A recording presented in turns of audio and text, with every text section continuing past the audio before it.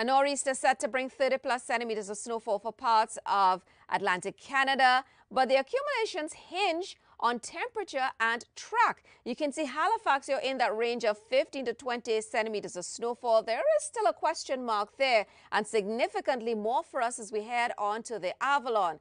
Temperatures. Halifax, for instance, your temperatures below freezing through the morning and climbing into the afternoon, perhaps just a little bit above that freezing mark, and that could reduce your accumulations. But our temperatures drop back below freezing as we head through this evening, and we could get a burst of some snowfall, increasing our accumulations there.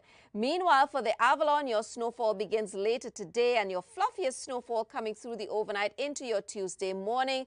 And what that means is that it could be significantly higher snowfall totals for you. So, for instance, there you can see one model bring us significantly more snowfall for us in and around Halifax and the Atlantic coast of Nova Scotia. Model 2 bringing the heaviest snowfall just a little bit east of the Halifax region. Either way, this is going to be quite the snowmaker and significantly high amounts for the Avalon.